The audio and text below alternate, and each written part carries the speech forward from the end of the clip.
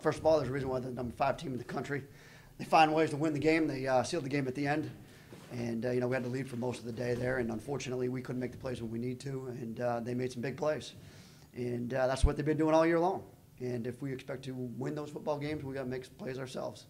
Unfortunately, we didn't.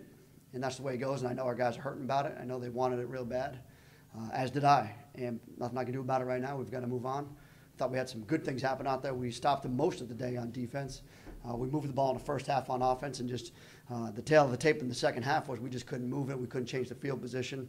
And when you can't change the field position against a team like that, that's what ends up happening. They end up grinding you up, and you put them on the -40, and they can drive the field. And they just end up wearing us out at the end. First half, we came out strong. I feel like that was the first time we had scored in the first quarter since our first 3 games.